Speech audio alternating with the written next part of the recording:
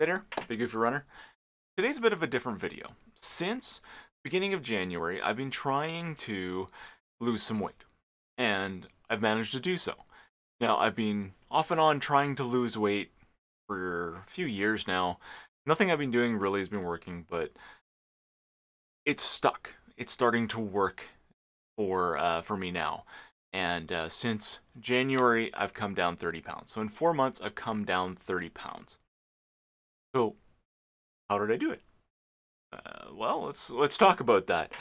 So first off, yeah, like I'm down 30 pounds, but I have a ways to go yet. Switching to the computer here and cameras here, I'm down 30 pounds since January. Here's a before and after picture. Obviously, I've got a lot more work to go yet, but I've started. I got some stuff going, and it's working. But what? Again, what is working and why? To start with, I want to say that, yeah, I'm not a doctor. I'm not a nutritionist. None of that kind of stuff. I'm just a big guy. I've had my weight go up, my weight go down, back and forth and all around for years. And this is just kind of my experience and what I've been doing that seems to be working for me over the last 4 months. Take it as you will. This is not advice on how to lose weight. This is just my story. So, what did I do? What did I do? I ate less, and I exercised more. That old chestnut there, it's true, but how? Were the devil's in the details there on this one? It sounds like I'm being super sarcastic, but that is legitimately what I did. I managed to cut down what I was eating, increase my exercise, and the formula worked. I lost weight. But there's more to it than that. The simple calculation is you got to balance the amount of calories you consume versus the amount of calories you expend. And if you expend more than you can consume, you're going to lose weight. Simple math. But there's a kind of an unspoken piece in there too on the mental game, right? Everyone knows that calculation, the how you balance your calories and make it work, but how do you get it to go? Because it takes a lot of a calorie deficit to lose a pound of fat. It takes time to do that too. I mean, if you're losing weight fast, it's going to be unhealthy. So it takes time. So that calorie deficit, you have to do it over a period of time. And that's where the mental game comes in on making sure you can continue to do what you need to do to lose that weight. And I finally have clicked on a few things things I've done before, but I finally clicked on doing them again, and away goes the weight. At this point, I just kind of give you a bit of a background on who I am and my weight in general and that kind of thing. And just to give some context to this weight loss. If I want to go back right to it, I've been fighting my weight essentially since my early teens. And ups and downs from there. I've had things that have worked, things that haven't worked. In the modern era, so yeah, 2002, which to me is still kind of modern, I trained heavy. So I was doing significant training in the gym. I was doing heavy lifting heavy weights. Also, I was doing a lot of running, culminating in that in June that year with my first recorded half marathon at 1 hour and 46 minutes and 11 seconds at about 217 pounds. I did eventually break that, but I'll get into that later. And that year I actually trained for a full marathon. I got hit with some heat stuff a couple of weeks before the race, so I backed off to the half, not being sure I could finish the full, but ended up having a great half. So I've been in shape, and basically from that 2002, kind of came down a little bit in training, maybe got the weight down a little bit, then it comes back up, it goes away. I ran my first full marathon in that kind of period, and then my wife and I had kids. And super tired all the time, gave me excuse to be lazy. I, of course, couldn't spend the kind of time at the gym I had been previously. Weight got bad. Did a bunch of things to try and get the weight back down again. Did okay. In this time, my wife and I discovered Run Disney and their races. So in that time, I think I'd done 2008, I did their full marathon down there in January. And then 2 years later, I went down and did their Goofy Challenge, which is a half marathon in one day, full marathon in the next. But I wasn't in shape at all. I think I was 255, 260. I was not in shape to do the race. I had not trained properly. I had followed a very rigid plan to get down to marathon shape, 2002, 2004 range, but I wasn't following the plan properly for those other races. And continued on, I'm like, okay, well, if I'm going to do this kind of stuff, I need to do it properly. So we come around to 2012, and sometime in 2012, I'd actually hit 272 pounds. I got that back down fairly quickly, but in the fall of 2012, I started properly training for Goofy Challenge again in January of 2013. I was 255 about the time I started, and I lost that training program, and I lost 20 pounds about before I got into the Goofy Challenge. What I did there is I started tracking what I was doing a lot more. So I was writing down everything I was running, making sure I was hitting everything. I had changed my diet so that I was tracking everything I was eating a lot more, all those kind of things, where I tracked it all, weight came down, I was able to train better, and I did a better Goofy Challenge than I had in the past. But I wanted to still keep getting better. So when I'd run marathons in the past, I would do like an 18-week training program to get up to marathon training level, and then I'd back off for the training after that was done. I didn't do that in January 2013. I kept going. I kept training. And that led into 2014, which is my best year ever for running. And I broke my half marathon PR that year at 1 hour and 46 at a heavier weight. I was 221 pounds, 222 pounds when I did that 1 hour 46 half. And I wasn't even trying to break my PR. PR'd my full that same, like a month later. Did my first ultra marathon, just shy of 50 miles in 12 hours that year. 1,971 miles that year. Several months where I got over 200 miles per month. Just really hit that year hard. I was tracking everything, spreadsheeting everything, tracking all that kind of stuff. Came into January 2015 to do Dopey Challenge that year. Dopey Challenge at Disney World is a 5K, 10K, half marathon, full marathon on successive days. And I did really well. Super pleased with how I'd done. On the full marathon, I stopped for 20 plus picture stops, and in the time that took, I still ended up basically with a 4-hour marathon running time, movement time. My overall time was like 4 hours and 40 minutes, but 40 minutes of that was taken up in character and picture stops. So yeah, so awesome, did really great. Came home from that, our treadmill was broken, we bought a new treadmill. That was the start of the downhill slide. This treadmill did awful things to me. Every time I got on, basically I was in peak running condition when I got home, and I could not run on that treadmill. Every time I ran on it, I got worse. And it took us 6 years before I accepted mentally that that thing was actually hurting me. And once I did, things start to turn around too, but more on that in a little bit. And then over 2015, things started going downhill pretty quickly. And I had some health issues in that time. Here, I think I'm going to let's bring up a spreadsheet here. Here is my weight over time, starting in January 2014. So we can see here, most of 2014, I'm around the 220 pound mark, sometimes lower, sometimes higher. This low side here correlates with when I did the near 50 miler in 12 hours. So that just all ties into that. So January, and here's where the Dopey Challenge was. And then I got home on the bad treadmill. I couldn't train. We got the dogs. I wasn't getting very good sleep for a little bit when we first got our first puppies.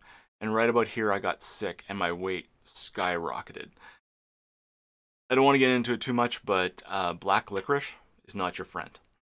But then once I got through all that, you see the weight still continued to climb here. It just kept going up and up. And then I started, okay, I got to do something about this. I started training harder. I mean, I still did some big races in here. I did a an ultra in here in like April, and I did a uh, another ultra down here in October, where I did break 50 miles in 12 hours. So that was uh, probably my best ultra yet. So, but that was still in this downwards slope. Then I went, okay, well, I got to do something, and I started trying harder and harder to get better. But I just couldn't do it. That treadmill just kept breaking me. So that you see the weight keeps coming back up. I get up over 250 in 2017. I'm gonna start training again. Trained for a Goofy challenge, things like that. Trying harder, but nothing works. I can't break anything. I can't get the weight to go down. Here in 2019, I did manage to get the weight to come down a little bit, but it came back up again right before I did Goofy Challenge again in January 2020. And then super frustrated here. I wasn't measuring myself, wasn't weighing myself. I was just... And then we get into March, and we go into lockdown. I'll talk more about that in a little bit. If you want more information on my running and how all that kind of stuff was, BigGoofyRunner.com. I'll have the link down below. But yeah, BigGoofyRunner.com is where I tracked all that stuff, the peaks, the valleys, what I did for training to get where I needed to go there, different training programs I'd taken or used during that time. Some I built myself. Most were just kind of bastardized out of others' training programs. But yeah, so that's not super great. So it led me to not being in a great spot when we came into the lockdown. And I started working from home. And I've been working from home for well over a year now. And so when we first started working from home, tweaked in my brain, it's like, okay, now's the time to start eating a little bit healthier. Now's the time to start maybe doing some actual exercises, things like that. And that's what I started doing. And my weight did come down a little bit. Right around here is when we went into lockdown in March and April. And I started doing a bunch of things like making sure to, maybe go walk for a mile on the treadmill, that kind of thing at some point during the day, get a little bit of exercise. And I was also doing some weights here in the office. So I would, grab some 30-pound dumbbells or some 10-pound dumbbells, and I'd just do some exercises. But over time, I started doing more and more exercises, started taking more and more time to do it. And I was like, I need to make sure I get enough of a break for my work time to do it. And basically, it stopped happening. So I was on a path to go down. I had some things I was doing that was right, generally eating healthier. But once the weight stuff, I wasn't doing the weight stuff as regular, weight started to come up because I was at home, and while I was eating generally healthier, I was also snacking more. So the weight went up. I fought a little bit when we got the pool open in the summer. So I spent a lot of time in the pool, managed to keep the weight relatively level. Not in a great spot, obviously, but relatively level. But once the pool closes, the weight starts to climb, the weight starts to climb, the weight starts to climb. Culminating at 267, January 3rd and 4th. And while I did have a couple attempts before Christmas to try and get the weight down, it came back up over Christmas. And part of that has to do with one of the things I found that helped me get on track. And I'll get into that in a minute. You could definitely see in the chart there that it started coming down after January 2021. So basically, there are some issues I needed to fix to lose weight. There was a few things I needed to do, and we'll kind of go through those issues and what those did and how each of those kind of lined up in that equation of reducing calories consumed, increasing calories burned, and also fixing and working on the mental game. So issue number one was Coke for me. So this is the number one thing that I needed to do or deal with. And Coke is, let's call it a full-on addiction, because if I didn't have it, I craved it and I had headaches. I'd get headaches through the day if I didn't have the Coke. And I couldn't figure out if it was the caffeine or if it was the sugar or the combination. I tried just having coffee with sugar, tea with sugar, sweet tea. Like nothing worked. Nothing would deal with the headaches and stuff. So that was the first thing I needed to deal with. And I did luck into something that worked on that. I'll get back to that. So Basically, I was drinking near a 2 liter of Coke a day, if not more. There's 800 calories at least that I was consuming a day that were completely empty, no use for me, and they were definitely adding into that weight gain. Issue two, it felt like I never had time to exercise, which was weird because I mean I was working from home, so I should have a lot more time. I didn't have commutes and that kind of thing, so I should have had more time, but I just didn't seem to mentally have that time. So I had to deal with that. That's part of the mental game. I had to fix the mental issue so that I could actually do more exercising, burn more calories. Issue number 3, snacking. My default breakfast for a long time for when I was running to work is because I would be so tired that I would just kind of sleep into the last second and I'd eat a couple pieces of toast on my way out the door. And yeah, that wasn't good. And I was continuing that when I was working here from home. I had more time that I could have made something, but I was still doing toast. And that would bring my glycemic index up. That would be like an insulin spike, because white flour for me is just as bad as sugar. It hits me hard that way. And so I would consume a couple pieces of toast, feel relatively full, but I'd be hungry again like less than an hour later or an hour later. And because I'd already primed the furnace with carbs, I wanted more carbs. And then I found that I was snacking on carbs throughout the whole day, probably consuming who knows how many calories of different carb snacks. And yeah, just not good. So something else I needed to do. And then just exercise in general. So again, just finding ways to do lots of exercises. So my work and my hobbies all had me basically sitting at a desk. No movement really at all. Especially not being in the office building, running up and down stairs here and there to go to meetings and things like that. So even that minor bit of exercise was lost. So I needed to do something to bring that exercise up again. What I do, this is where I kind of get more into the actual real details. So in this video, I'm going to have chapters. So hopefully, yeah, you can kind of hop to the pieces that you need or you want. So issue number 1, the one I absolutely needed to deal with, was Coke. And I needed to be able to get Coke out of my diet in such a way that I wasn't having these nasty headaches that basically would kill me about 2:33 in the afternoon, and I'd have to go lay down, and I wouldn't necessarily get a full day work in or just whatever. So I needed to deal with that. And I fluked into something that actually worked for me. And I had said before that, I tried coffee. I can't drink black coffee. I need cream and sugar in my coffee. But even still, if I drank coffee, I could maybe offset some Coke early in the day, but I'd still be craving it for later, and I would still get headaches. Same thing with tea, even with sugar in the tea. Closest thing that came to working before was sweet tea, but even still, I wasn't really getting rid of many calories if I managed to use sweet tea.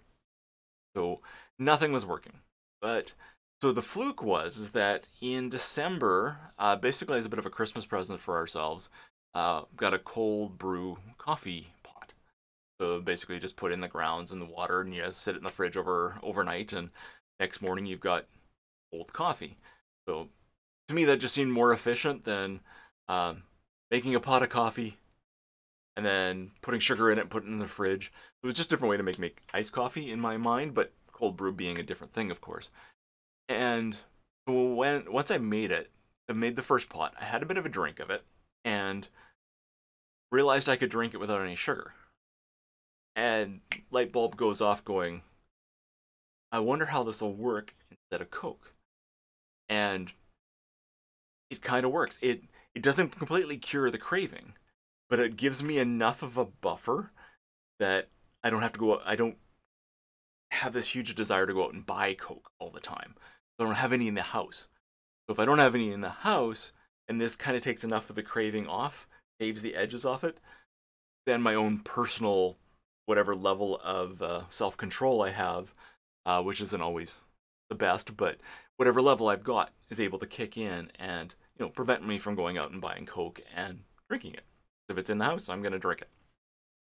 So that was awesome that it would cut that craving.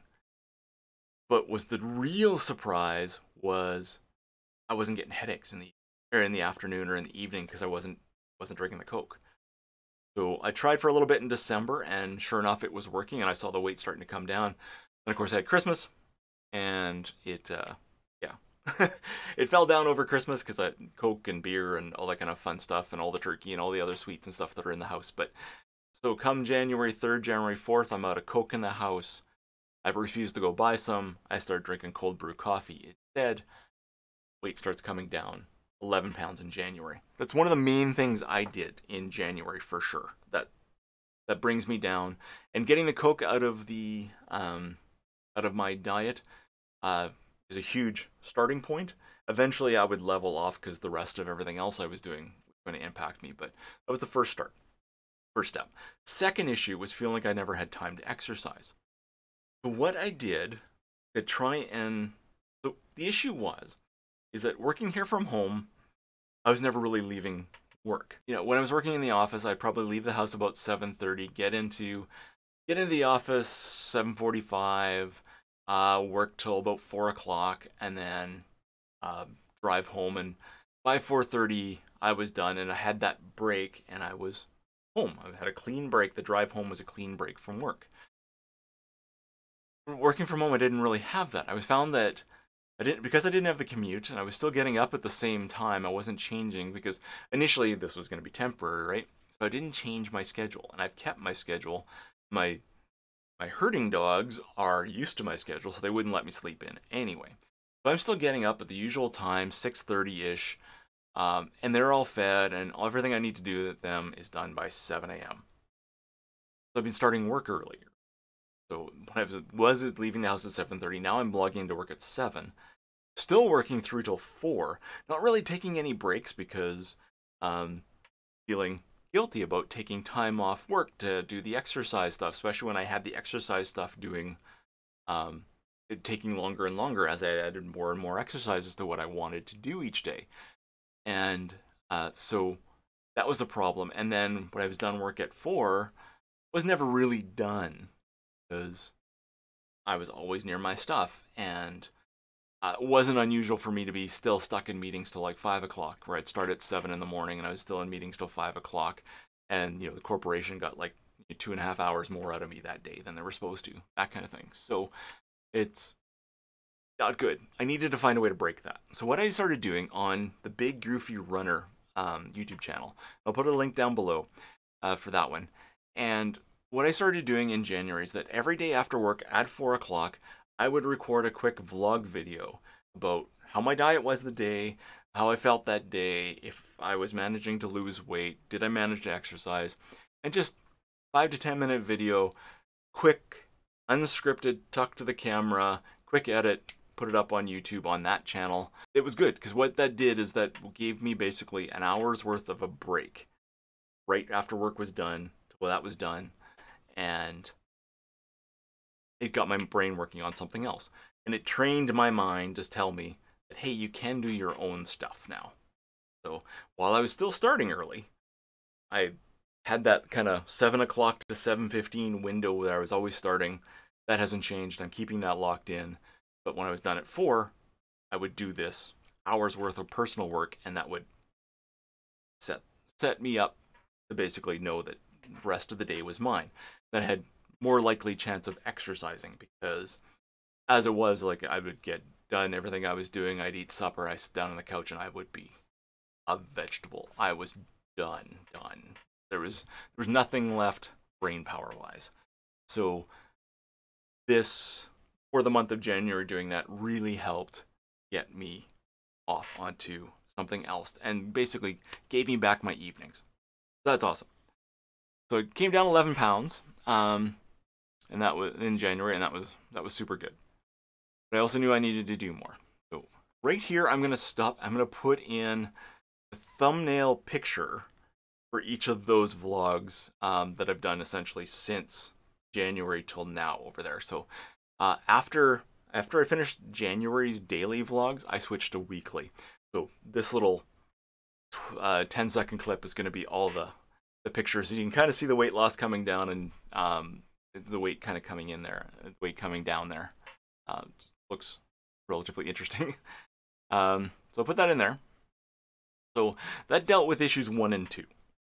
Still needed 3 and 4. So issue 3 was snacking. The deal with snacking, no, most people would go to a food diary to write down everything you're doing, watch exactly what you're doing, and just keep track of everything and know exactly how many calories you're pulling in. You could do something about it. That's a lot of work though, and part of what I needed to be able to do was make this as simple as I could and as repeatable as I could, because I knew it was going to be months and months and months to get this weight to come down. I wasn't going to do it overnight. So I needed something repeatable, and that meant something I could set up early and follow along. And yeah, a food diary where I was writing down everything, every little thing I ate through the day, was going to get tedious, and I knew in my brain I was going to break down and not do it. So instead, what I did is I switched up what I was eating, and I made sure that what I was eating was regular every day for at least a couple of the meals or a couple pieces.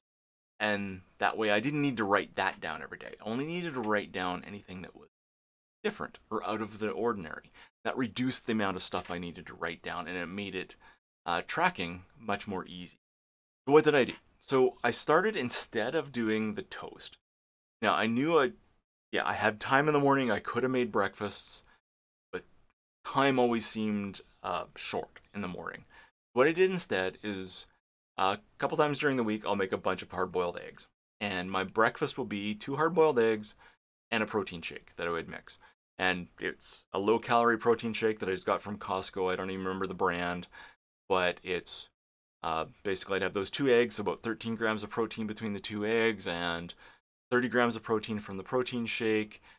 And protein would take longer for the system consume, and I wouldn't get the insulin kind of glycemic index spike, that kind of stuff. So it would last longer in the system. So instead of being hungry another hour later, in a couple hours I'd be getting close to being a little peckish, and then what I would do is I would hit protein again. I'd have a couple of slices of microwavable bacon, maybe a small piece of cheese or 2. And it's more calories, but I'm already pretty calorie deficient at this point because the low calorie protein shake, there's not a huge amount of calories in eggs, and while bacon's fatty, there's not massive amounts of calories in 2 sticks of bacon. There's 2 strips of bacon. So I needed to, sometimes having the cheese was not bad to get some calories in there, because I also didn't want to get into a starvation mode at any point, and that would be working against me as well. And then, of course, with breakfast and through the morning, I wouldn't be having normal coffee. I'd just be having the cold brew coffee, no sugar, no cream, 0 calorie essentially, and no headaches, no Coke. So those combined started making February pretty darn good too. Just doing that stuff. So that dealt with item number 3. So basically, yeah. So after I would do the 9:30, 10 o'clock bacon strips and snack, at lunch I'd have basically a normal lunch. It could be almost anything, a pizza pops or a sandwich. It could be almost anything. I wasn't extremely careful about what I ate there, but I just had a regular meal, but just not a big one. So then after that was done, I get into the afternoon, and because I hadn't been hitting the carbs real hard, wasn't craving carbs. But I generally give myself, and I still do, I'm giving this in a past tense, but this is still what I'm doing right now. But give myself a some kind of snack in the afternoon, and that snack could have carbs in it. Especially because after work was done, leading into number 4, the exercise part, once work was done, I needed to make sure I had some calories, free calories up in my system, so I'd get on the treadmill right after work. So I primed myself with those daily vlogs, giving myself that hour from work till supper. Now I use that hour, instead of for the vlogging, for running or getting on the treadmill, whether it's walking, running, or whatever. Initially it was a lot of walking because that treadmill still, but we'll get back into that treadmill. So that got into that. So that really helped as well. So then I was able to fuel through the day and also hit the fuel just when I needed it to do the running. And feeling good, feeling fantastic. That's really helping. So that's really good. But I also know I needed to do more than just the cardio. I needed to get doing some weights. I'm a big guy. I've had muscles before. I've done some heavy lifting. I need to do some lifting. Otherwise, I don't feel like I'm doing anything. So I had mentioned before that I had done a bunch of exercises and a bunch of things that I wanted to do for exercises, but I kept skipping them because I had too many. I had a big stack. So I broke it down. So what I sat down and did, and I started this in February, I broke it down into what are a couple exercises that go together, say like 3 exercises that go together. So example, my workout number 1 that I labeled it, and I came up with 7 workouts. Workout number 1, bicep curls, tricep extensions, and seated military press. Kind of just a general overview of working the upper body. So what I would do is, decided what I would do is that when I'd have a couple minutes break or a couple seconds break here and there through the day, I would stop, get up, and what would normally be a stretch break, because if you work in an office all the time, they tell you to take stretch breaks and all that kind of stuff. Normally, instead of the stretch break, I'd get up and I'd take a pair of 30-pound dumbbells and I'd do that workout number 1. Just 1 set. And it might be 8 bicep curls each arm, same for the triceps, same for the military press. Then I put the weights down, 1 set of each exercise, put the weights down, get back to work. Now I'm not feeling guilty about taking that break because I needed to take that time to really stretch anyway, and I didn't get stiff and stay healthy, right? So it was not bad. So I ended up coming up with 7 different exercise sets, or workouts as I called them. And different ones, I mean, one of the workouts is simply push-ups. But I just kind of took those 7 and went, okay, I'll do 1, 3, and 5 on Monday. On Tuesday, I'll do 2, 4, and 6. And just kind of spread that all out throughout the week so that I'm not hitting the same muscle group every single day. And that way I've got some things in there that's not burning a lot of calories. It's not necessarily building any muscle or any real strength, but it's moving the joints, it's moving the ligaments, it's getting a little bit of a burn, and it's waking up the system and getting metabolism going. Yeah, so then the running thing after work, I started because what I know about running is from marathon training. So I grabbed a novice training program for a marathon. Not with any kind of marathon in plan, like any race planned or anything like that, because I can't really plan on anything right now. But just to give myself a starting place for judging what my fitness level is left over for running and stuff like that, for building that up. And so I started slotting those runs into that hour break now after work as best I could. So Tuesday, Wednesday, Thursdays, there was these runs, and then I might walk the other days, that kind of thing. So slotted those in there. Saturday then was a longer run generally, and just kind of tracked those through. And that worked really well for the first while between those, both the weights and the running. Then on top of all that, every morning, and I've been doing this for over 2 years now, every morning I do a set of chin-ups, a set of push-ups, and a set of tricep dips, or just a set of dips.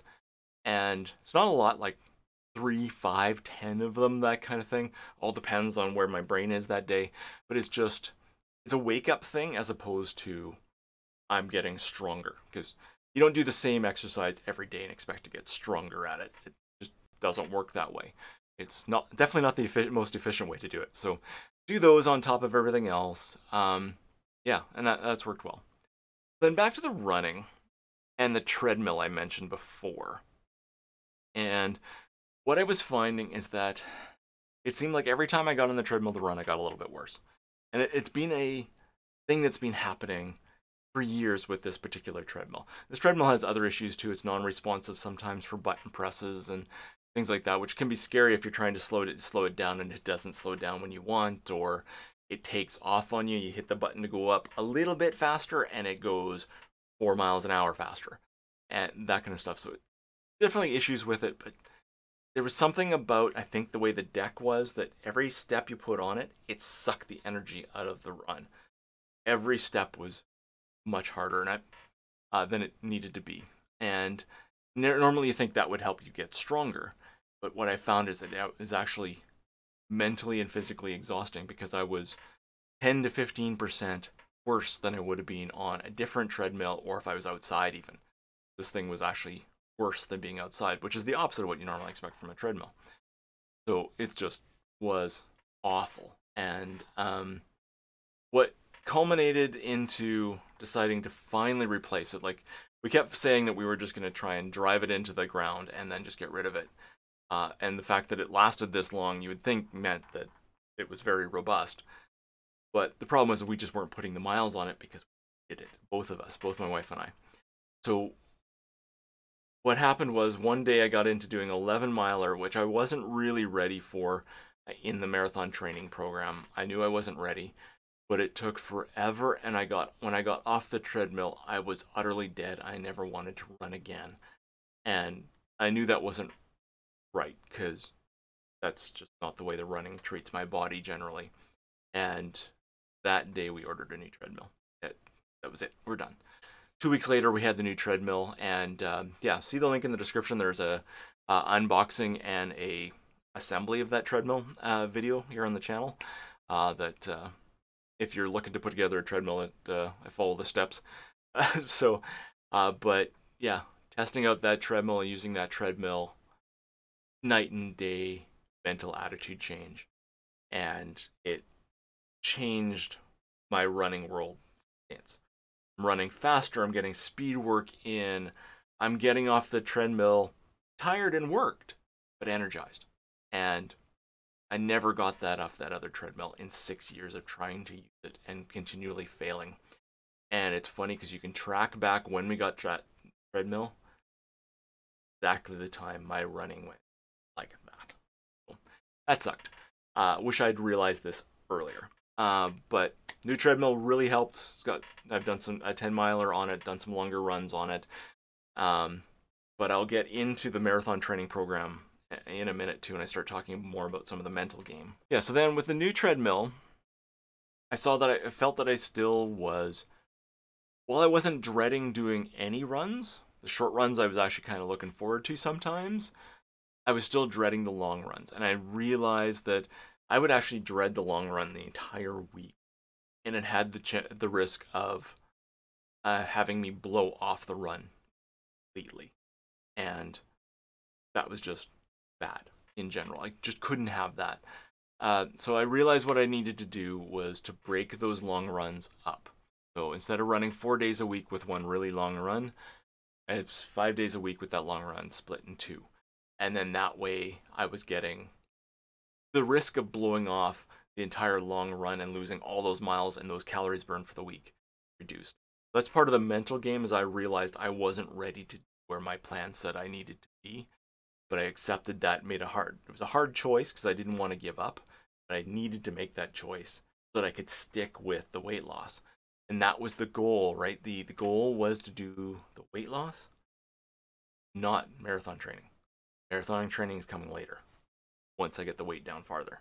That's leading into the kind of the unspoken, unmathematical part of the weight loss calculation, right? We eating better, cutting out calories, and exercising more. That's the main calculation. That's the math part. Mental part is the other part. And how do you keep the mental thing going? Because if you need to lose a lot of weight, it's months. It's lots of time. It takes time, and you need to be consistent. How do you do that? Watching what I'm doing and tracking what I'm doing is huge. Data is key. So I record or write down pretty much everything. Now, I used to record, even when I was on my bad times, I recorded everything. But I put it places that I didn't necessarily see. So, if I used a Runkeeper program or Track My Run or something like that, that data would go into that app, and I'd never look at it again. And I'd never think about whether or not I was getting better or getting worse. In 2014, when I was at my peak, every one of those runs instead went into a treadmill where I looked at average speeds. I tracked the shoe mileage, so I know when I had to toss out some shoes, and it wasn't, did I do more miles or less than I planned that week? And it was in a format that was easy for me to digest without looking at my phone. It was on a graph, on a spreadsheet essentially. It was just the way my brain is set to work with data. I use spreadsheets for data, not an app. So I had to make that change and make sure I was tracking everything. What do I do for tracking everything? Because, yeah, like I said before, for the food diary, tracking everything can be difficult and it can be tedious. So I spent some time prepping a bunch of little tools and things like that that I could use, that now as I go on, I just need to fill in the data. I don't need to build anything each month or anything like that. I just write down the numbers, and it gives me something that I can track back against. So what am I doing? First off, since started working from home, I created a Microsoft OneNote book, a journal, for everything that was going on here at home and everything that happened since I started working from home. And I basically have a week with headings for each day, and I just kind of write down what happened each day. And it's basically because we are living through somebody's history lesson, and I wanted to track where I was mentally, physically, and what was happening for us during those periods. So I started that like day one of my first work from home day. So I figured I would utilize that to help track my data and also help motivate me, because I started BigGoofyRunner in 2012. I started tracking stuff on Word documents, then in WordPress posts on the blog, things like that. Started tracking that stuff. I started doing the similar thing, but just in OneNote, essentially for myself initially, but it's also been going up on the BigGoofyRunner YouTube channel. So what I did was, after I'd figured out what my different workouts I was going to do, the workouts I talked about before, what each of those workouts were going to be for the day, I set that up for a weekly plan. So only weekdays do I do these: Monday, Tuesday, Wednesday, Thursday, and Friday. That's the 5 days of the week. The work days. So what I did is I basically made a template of the date, the actual date, a couple little places for tracking, a couple things I track every day, and check boxes for each of those workout routines. So I did that for the whole week, and I just copy and pasted that, and I made weeks and weeks out. I think I've got pre-made out to like beginning of July, and I did that at the beginning of February. So all I need to do now each week is, when the week starts, go in, I write in my weight, I check that I did my chin-ups, and as I go through the day, I check off, I did my workout 1, I did my workout 2, I did my workout 3, and I just check those off. So at the end of the day, I look over at that OneNote on my personal computer, and if I don't have one of the check boxes done, I just do that quickly right at the end of the day. It'll get it done. That's not the whole purpose for that. The idea is to actually take those breaks through the day and do it, so it gets spread and you keep the metabolism up through the whole day. But at least I'm getting it done no matter what. And generally I do get it done through the day. That's good. Also on there, I'll write in, that's where my food diary kind of stuff happens. So I don't write down my hard-boiled eggs and protein shake for breakfast. I don't write down the bacon at 10 o'clock or whatever, because those are normal. So I don't waste the time writing those down, because those are what basically happens every single day. What I do write down is anything that's different, anything that I had for lunch, anything that stands out to me that as a bit of a different thing I had. Like, I let myself have a chocolate bar. Those kind of things. I write that down. And that basically tracks all that stuff. Then my weight, like I mentioned, I put it on there, but I also started graphing it. So earlier you did actually see a graph.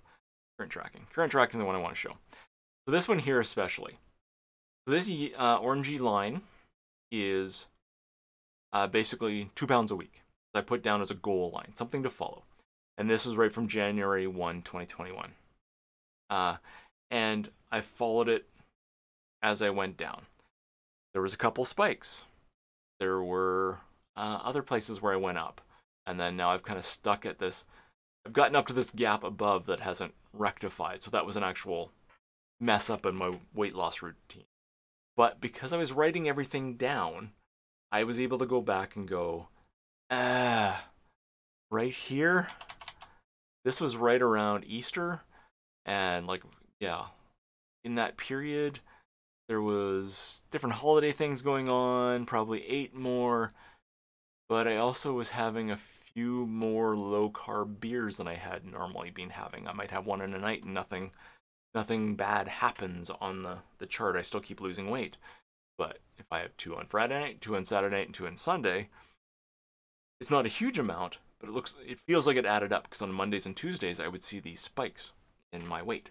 So that all kind of added up. So having it in these charts where I'm tracking it and I'm looking at these every day, keeping me motivated, I'm seeing that I've come down. So if I have a couple days where I do a little spike up,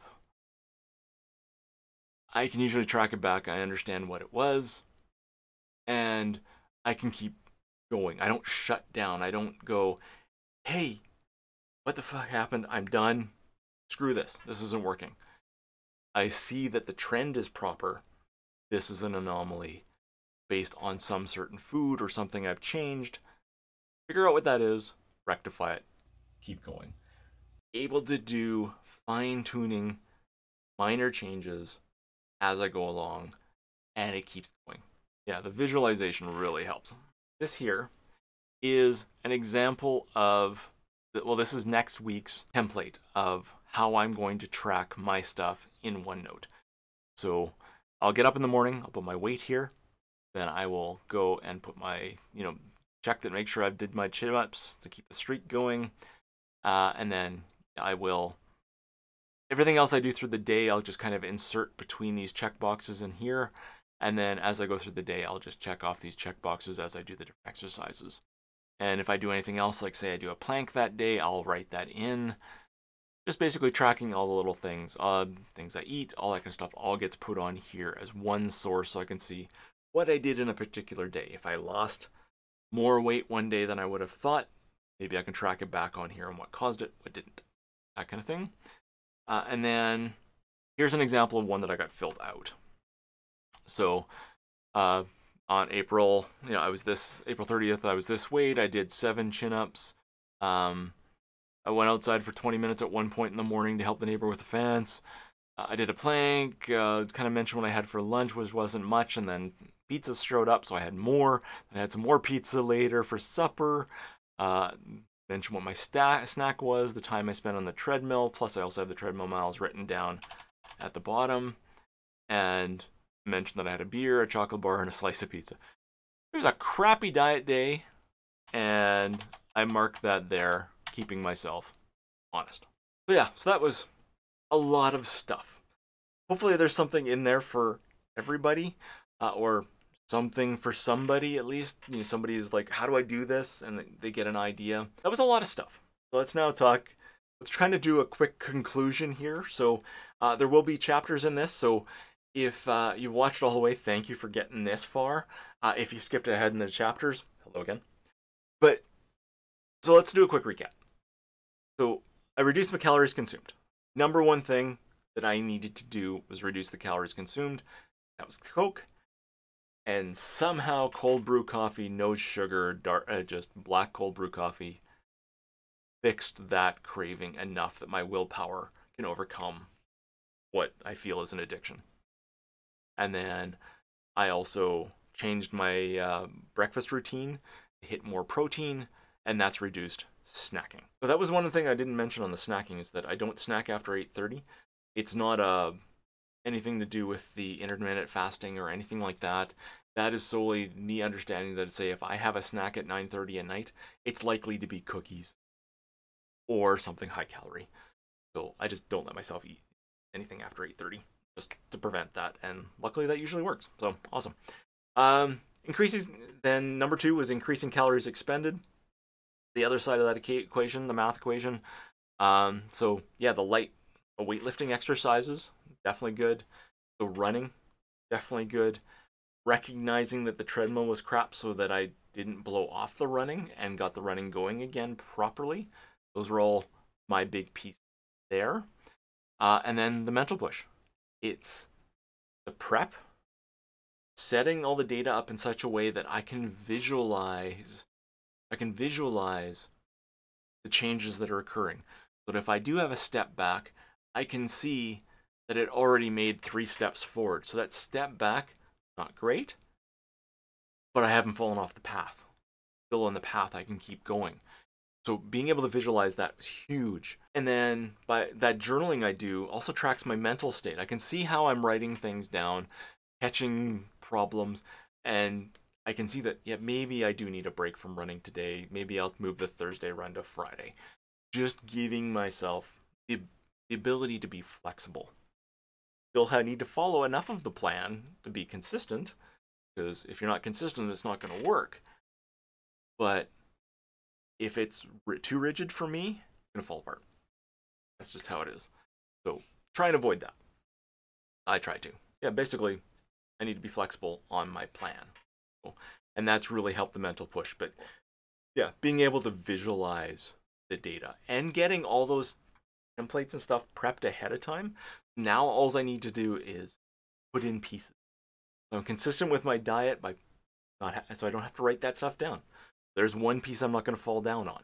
Things like that. It's just trying to keep things regular, trying to keep things on a bit of a routine, and writing down the stuff that's abnormal. That seems to work. That is my big one. If you take nothing else away from this, I mean, if you are having an issue with cocoa like I was, maybe try cold brew coffee. No sugar. I don't know. Working for me, but everybody's different. And there's absolutely no science that I have to back up why it's working for me. But it is. So that's just the way it is. What other things to look at? Well, I mean, with all this working from home stuff and things like that, and you're trying to exercise and things like that, you know, normally if you were, say, working in an office, you were losing weight, you'd get somebody in the office kind of giving you encouragement. So at home, wife is great. She's on a health journey as well, and she's, you know, encouragement there as well too. But not just encouragement, it's encouragement in the right way. I'm an introvert, and if you go to me, yeah, you're doing great, I'm gonna go, I don't want to do that again because I don't want you talking to me anymore. So the right encouragement is, oh, that's doing good job, nice. That is the encouragement that I particularly need. But search out the people that are going to give you the encouragement you want, you need, and that will help too. That helps the mental game by way more than we can realize. So even us introverts are social machines. So there we go. Yeah, so yeah, I'm going to end that little lecture there and shut this one down. So hopefully this was useful for somebody. And yeah, we'll see you in the next video. More videos coming on all sorts of places. So here on the Big Goofy Runner and Family channel, this is where we do a bunch of our family stuff. We do unboxing, some tech stuff, some things like that. There's a bunch of kids stuff on here from a while back. This is where we'll do our Disney stuff once we can travel again. So there's a bunch of travel stuff. So have a look around. But yeah, definitely look for the treadmill unboxing and put together video. We'll be very shortly doing we've had the treadmill for 6 weeks, so we're going to do a 6 weeks review of the treadmill coming up soon too. And then over on the Big Goofy Runner channel, that's where I'm doing my weekly vlogs about my exercising, and I can get into more details than this. It's where I can answer more questions and things like that. So feel free to hop over there and follow over there. On Twitter, I'm BigGoofyRunner. So yeah, check me out there as well, because that's where I'll kind of post out that there's new videos and things like that too. But anyway, yeah. If you've got any comments on, you think of what I am doing, and if there's, what's your running journey or your health journey like right now? Give me comments down below, and yeah, we'll have the conversation. All good for everybody. So anyway, thank you for watching, and I'll see you in the next video.